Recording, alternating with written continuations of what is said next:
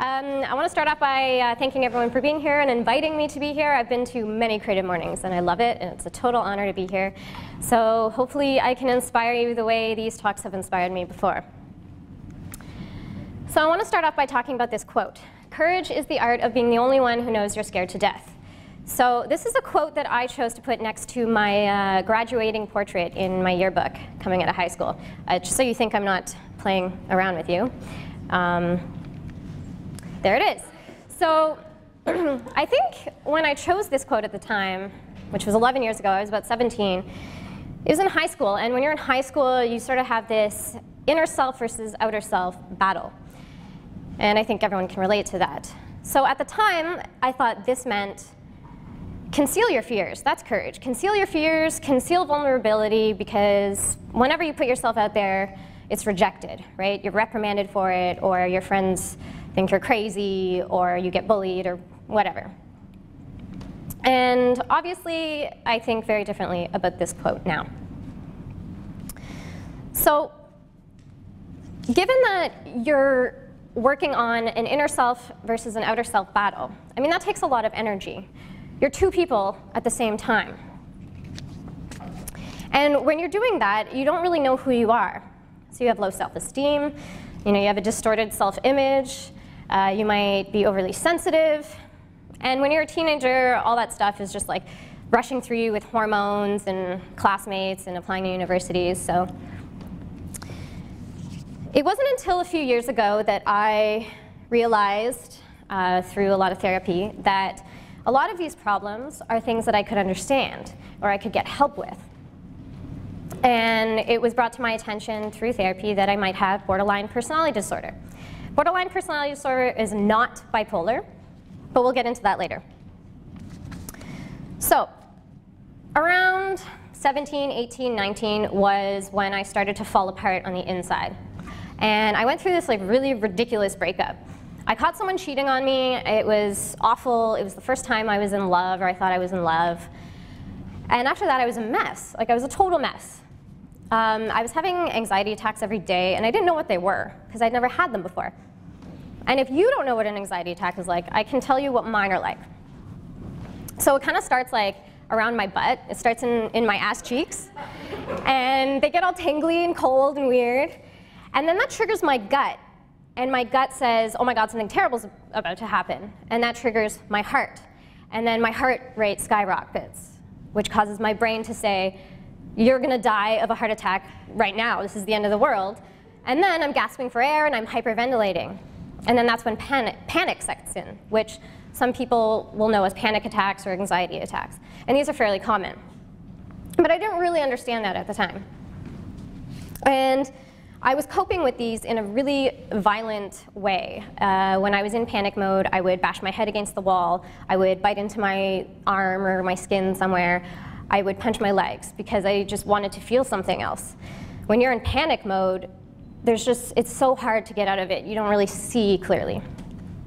So I went to my family physician, and I told her this. I said, I need to talk to someone. This isn't right. There's something wrong with me. I'm crying all the time. There's no way that this guy meant enough to me for me to destroy my life. And she said, oh, no problem. Here's a piece of paper. On it are 2 prescriptions. One for an antidepressant called Cipralex, which I was on for years and did fuck all.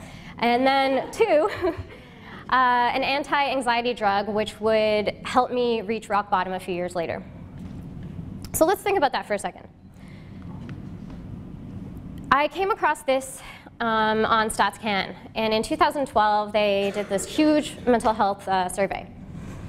So counseling was the most common type of mental health care need cited by Canadians aged 15 and over.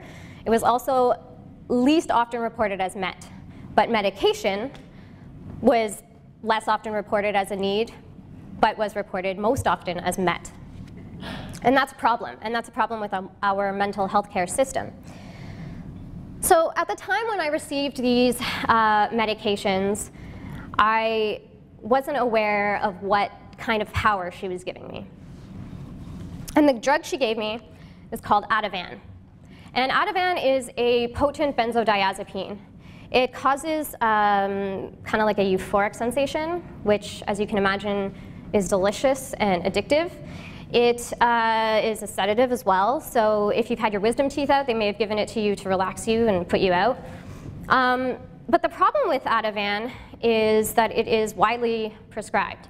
So this is from 1987, and it says, in a world where certainties are few, no wonder Ativan is prescribed by so many caring clinicians.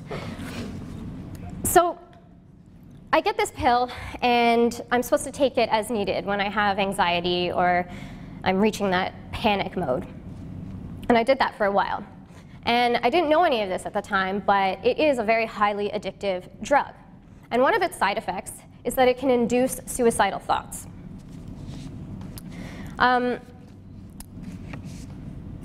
So for, let's say, 4 or 5 years, I was taking it 3-4 times a week. But in those few years, I was going through a lot of changes. I moved around a lot. I went to Switzerland, I went to Montreal, I went to Whistler. I had a string of failed relationships. And of course, none of these failed relationships helped because I kept thinking, everyone's leaving me. I'm crazy. Everyone's leaving me. I'm crazy. And I'm taking this medication, which is also not helping because I'm not dealing with the root of my problem, which was, my self-image and my inner self versus my outer self. So things slowly got darker and darker. And around that time, I was in this relationship that he had a lot of the same friends as I did, and we would go out with these friends. And when I was out with these supposed friends, I'd have these anxiety attacks, so I'd have to excuse myself and take care of them. And that wasn't right. I'm going to read you something that I wrote around that time, and it's kind of dark, so don't be scared.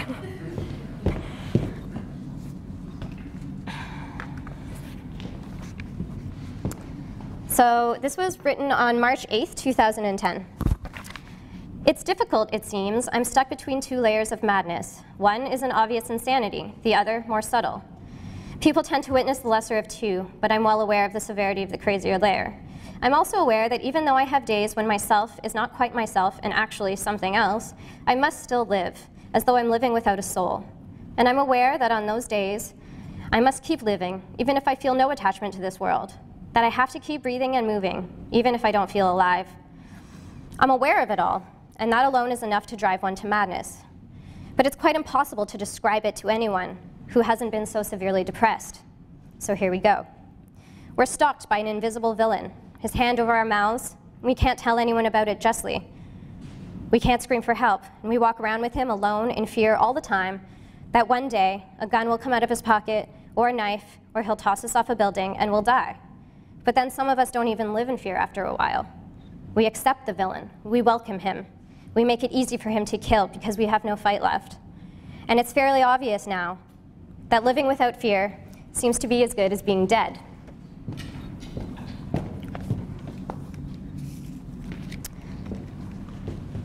So that was around the stage that I was giving up. And it was a pretty tough time because I wanted help, but it wasn't there, so I was just giving up. And I was really addicted to this Ativan. And the more you take it, the more you need, and the more suicidal you feel. So one day, that was it. I gave up. I went to a couple different walk-in clinics. I said, oh, hey, look, I'm taking Ativan for anxiety, but I'm not seeing my doctor for a while. Can you give me a prescription? Said the same thing to another clinician. Went to 2 different pharmacies. And there you have it. I had a lot of Ativan at my disposal. So that night, I was having a sleepover at my best friend's place, and I felt pretty good. I was, calm. I was resolved. I knew it would all be over soon. I woke up in the morning, and the first thing I did the moment I opened my eyes was I started crying. I was in so much pain, just unbearable amount of pain, and I just opened my eyes. Nothing had even happened yet. So that was it. I went to the bathroom, I took out my pills, and I took them all. And I woke up in the hospital. So I'll never get that day back. I have no idea what happened in that 24-hour span. But I woke up in the hospital with a psychiatric nurse there giving me my options. And I spent 6 weeks in this hospital program that involved occupational therapy, cognitive therapy, a psychiatrist, a social worker. And I thought, holy shit, is this all I needed to do to get help? So there I am in the hospital with all this help that's suddenly available to me. So as my time in the hospital was ending, I had learned a lot about myself.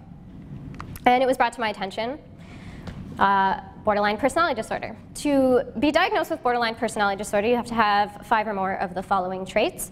And the 5 that I'm highlighting here are the ones that I have. So extreme reactions to abandonment, obviously. Intense and stormy romantic relationships, yep. Distorted and unstable self-image, probably since I was about 13. Recurring suicidal tendencies, absolutely. Intense and highly changeable moods. Chronic feelings of emptiness and boredom. Well, that explains why I moved around a lot and changed my major 3 times, and who the hell else knows. So I started to learn more and more about myself and how I can help myself, which is, of course, really great. But I was also terrified because I was, like, my time with the hospital was coming to an end, and I didn't have a counselor, I didn't have a psychiatrist, and psychologists are very expensive. So I was really nervous, and I put myself on a bunch of wait lists for a counselor, which can be upwards of 2 years. But there was nothing. And I get out of the hospital, and there I am on my own, and I'm avoiding downtown Ottawa completely. Why? Because I didn't want to run into anyone I knew, and especially not those people that I knew during that hard time that never asked how I was, never visited me, nothing. Those were not my friends, and I didn't want to run into them and face it and tell them, okay, I'm crazy, and I've been hiding it from you for however many years. So I avoided downtown for about 6 months completely. And eventually I got over that. I started to apply the lessons I learned in the hospital, which was to change my thinking. And a lot of what I learned was that we have 2 parts of our mind. We have the reasonable mind, we have the emotional mind, and then, you know, there's in the middle of this the wise mind that plays devil's advocate. And it puts the 2 together and makes sense of everything. You know, if you only have an emotional mind, you're going to make compulsive decisions. If you only have a reasonable mind, you know, you're not going to have any empathy or compassion. So it's important to have the 2. And I was always able to give advice to people, but I couldn't apply that to myself. So that's what I started to do. Whenever I had a problem, I said, what would my friends tell me? You know, my good friends, my close friends, what advice would they give me? I'm going to give that to myself. So that's what I started to do. And I got over it, and I started to head out with friends again, and I started working in film and television. I was working really long hours. And then I met a friend, and he sort of helped me, I guess, reintroduce myself to, like, the scene in Ottawa. And I was out partying a lot. And then I looked at my life, and I realized I'm working 20-hour days. Sometimes I'm out partying until 3:30 in the morning, even though I have to be on set at 6 or 7 a.m. And I'm in this, like, casual relationship that makes me feel like crap. What am I doing? So I started crying, and I went and I approached my friend that I'd been hanging out with a lot, and that friend is Pat Bolduc, who you know as the co-founder of Herd Magazine. And so I approached him, and I said, I can't do this anymore, you know? Like, what the hell am I doing with my life? I'm not writing anymore. I work all the time. It's not creative. I hate this guy I'm with. What the hell am I doing? So that was it. Ended the relationship. Him and I started talking about the magazine. I said, is Ottawa ready for an arts and culture magazine? He said, totally. So we got to brainstorming. And as soon as we started brainstorming, like, I just stopped crying. The tears stopped. And I will always remember this. He said, I think we found your project. I think we found it. And I said, okay, let's do it. So that's what happened, is we started Herd Magazine. And what's interesting is, right around that time that we started Herd Magazine, I was starting to accept myself and be myself in front of people. And all of a sudden, my relationships, you know, my quality of friendships were better. I started to trust people more. But what was really interesting was that I was still on this wait list for counseling. And they called me and they said, oh, it's another 6 months. I was like, okay, well, screw you. And then I put my name on a wait list for a psychiatrist who called me around the time that we started Herd Magazine. And I thought to myself, why is it that when I was willing to give up and I didn't want to help myself, that there was all this help for me all of a sudden? But yet I'm seeking it for about 1.5 years, and there's no help for me in the system. There's just nothing. I looked at community centers, you know, and there's some groups, which is great, but the scheduling was tough. There's just no help for you unless you're on the brink of destruction. So while the mental health care system may have failed me, As fate would have it, around the time that Herd Magazine started, the psychiatrist gave me a call because he had a cancellation. And since then, I've been seeing him for about 1.5 years, and he also does talk therapy. So he monitors my medication, we get to chat, and I'm off the anxiety meds. That's been like done for years. And I also have the magazine, which gives me a creative outlet. And I guess what I take from all of this is, I guess courage is more so embracing your fears or accepting them, and then doing something productive with them, right? I mean, you can dwell on things all you want, but the only person who's going to help you is you. You can make excuses and say that you've been on wait lists for a long time, but it's not until you take that first step that things are actually going to change. So it's important to be yourself, because until you're yourself, you won't have the energy to actually be productive, because you're just putting energy into being two different people at the same time. And tonight we're celebrating our 1-year anniversary, although technically our real anniversary is October 19th. Pat and Joey are here. Can you guys stand up for a second? And I encourage everyone to approach them and ask them questions.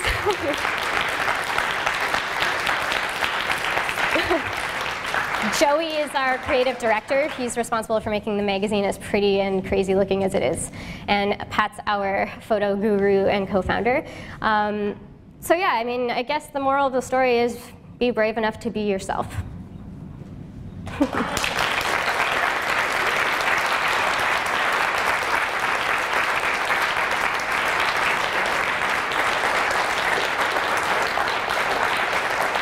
Thank you. Thank you. Let's do some questions.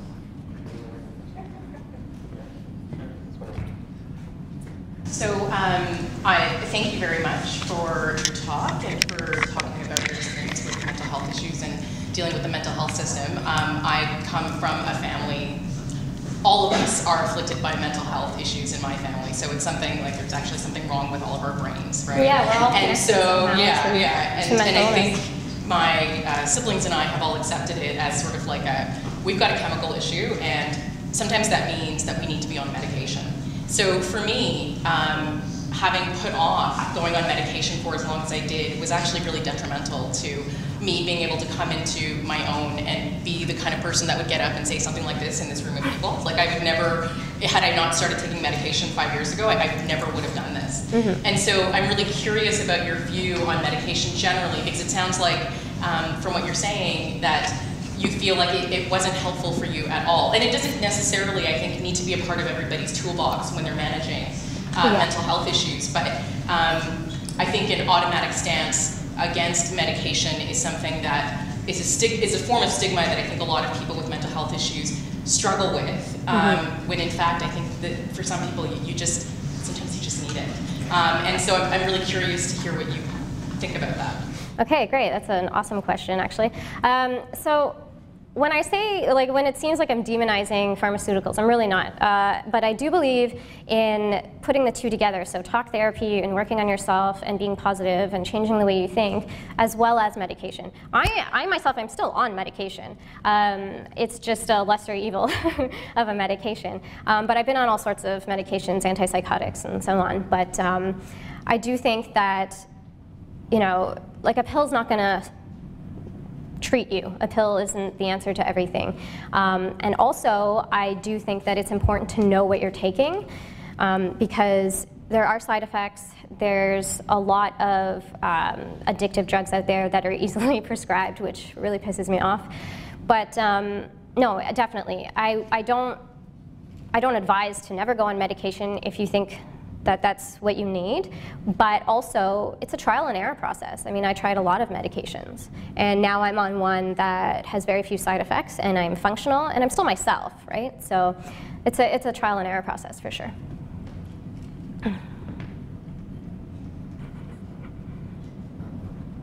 Oh, hi. I just want to say thank you very much. It's hard to get up and be vulnerable like that, and thank you. I'd love to hear more people do it, because it really humanizes you and I think all of us.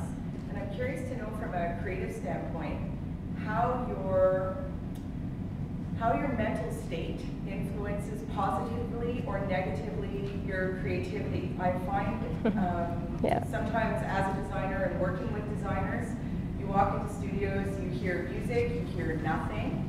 You're in a good mood, you're in a bad mood. You're feeling good about yourself or you're feeling down, and the work that we produce as designers, writers, photographers is sometimes very influenced by how we're feeling about ourselves and the reflection. So I'm curious to know how that works for you. Yeah, absolutely. I will say that in the darkest periods, I probably wrote the most that I ever had. Mind you, that might have been because I was avoiding people and I didn't have anything else to do, but yeah, definitely it influences you. And I don't know, if you're in a good mood and you're in a bad mood, you're going to see the world differently. That's just how it is. So your work is going to be different. But the point is to be productive with whatever mood that is, right? So roll with it. If you're feeling like shit, don't make other people feel like shit, but just do good work and you know, put it somewhere. Put that shit somewhere, I guess is what I mean. But no, it does. It definitely influences. I mean, there's a reason why a lot of artists are introverts. And there's something to be said for introverts when they share their work with people, because you know, it's very intimate and you can see the intimacy and the personal sentiment behind work that has been put forward by an introvert. So I think it's important to follow those emotions and use your work as an outlet for those emotions, but not to make other people miserable in the process. Yep. In the moment that you were having your hardest time and the anxiety attacks and there's people around you that you said were your friends but not doing anything for you, if you could go back in time and or actually not even, just say to this crowd, what are the action steps that people on the outside can take to just recognize and then help? Okay, well that's a good question, because I've had many anxiety attacks around people and there were no signs because I'm working so hard at concealing it. Now that's different. Now I will just straight up tell people I'm freaking out. But yeah, I mean, one thing I learned from the hospital with anxiety attacks was to squeeze ice cubes in my hands because it grounds you. It feels like pain, but it's not causing any harm. So I tell people that, you know, if I'm freaking out, please don't take it personally. You know, I am not good at regulating my emotions. One of the signs, I guess, for me is being short with people or withdrawing completely. So the best thing to do, I guess, for me is not to baby me so that I can snap out of it, but don't patronize my illness. Don't say, snap out of it. Don't say, oh, it's fine. Don't say, just go exercise and it's okay, because it's not that easy. But again, it's my job to tell those close to me what I'm going through so that they're prepared and they have the tools to work through that. Yes? Thanks again for this generous talk. Congratulations on your bravery.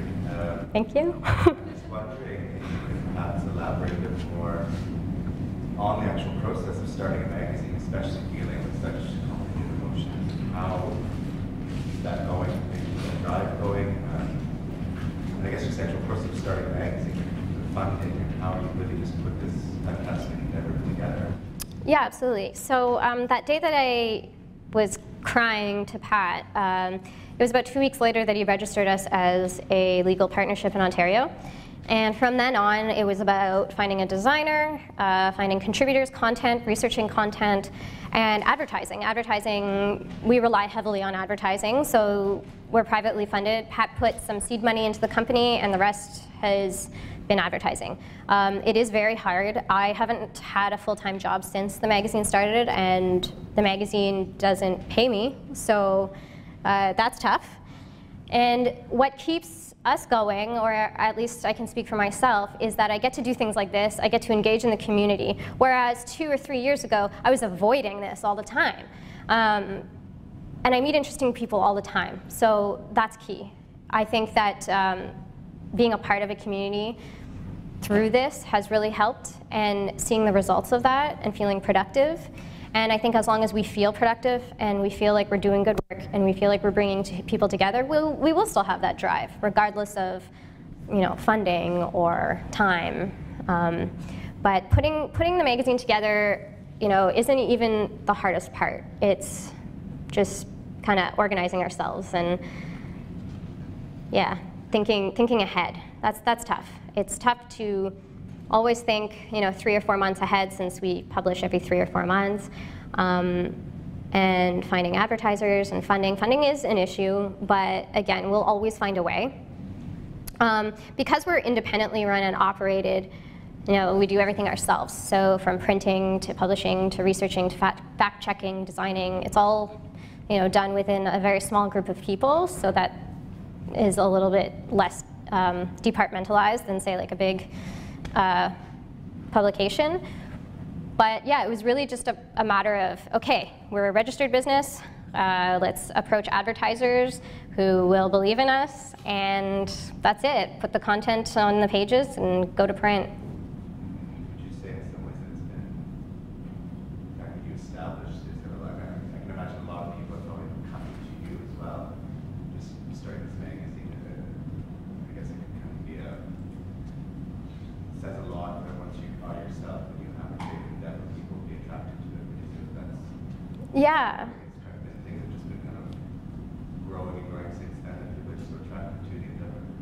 It's really great, actually. I mean, we have people coming around all the time asking to contribute or pitching ideas, or they just want to be a part of it.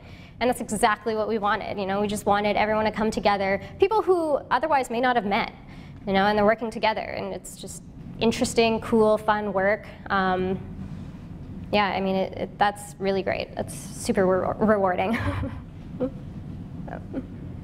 Yes, Jane? So what's next? What's the vision for Herd Mag? Don't tell her our secrets. I have been informed not to tell you our secrets, or we'll have to kill you. We have some pretty big ideas.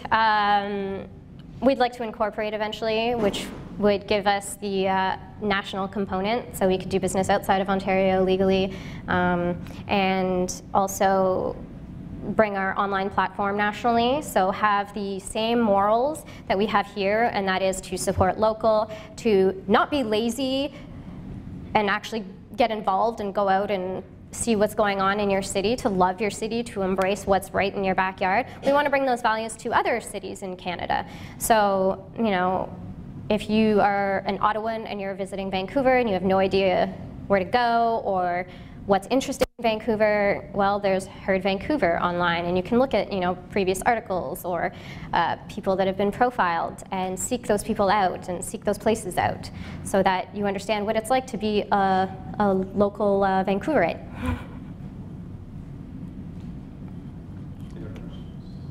We're done? Okay. Oh, yes. I thought I was off the hook there for a second. Extremely brave. Running your own business can be extremely stressful. It is. So do you find that sort of now, having found the why and having that sense of purpose and running the business and everything else, that it actually is a form of medication in and of itself? It is, and there's actually like a really thin line between it being something productive and it being something I'm dependent on. So if the magazine falls apart, what do I have to lean on, right? Is my self-image, is my confidence, is that all going to crumble with it? It's important. So it's important not to be dependent on anything. It doesn't matter if it's drugs or art. You have to be strong enough that if you lose your hands and you can't paint anymore, you're going to be okay. You have to be strong enough that you're suddenly illiterate and you can't write anymore. You have to be okay. But yes, it is a bit of a form of medication. It helps me feel productive. And having been in industries before where you're working 20-hour days, yet you don't feel productive at all, it's definitely a breath of fresh air. Thank you. Okay. Thanks so much.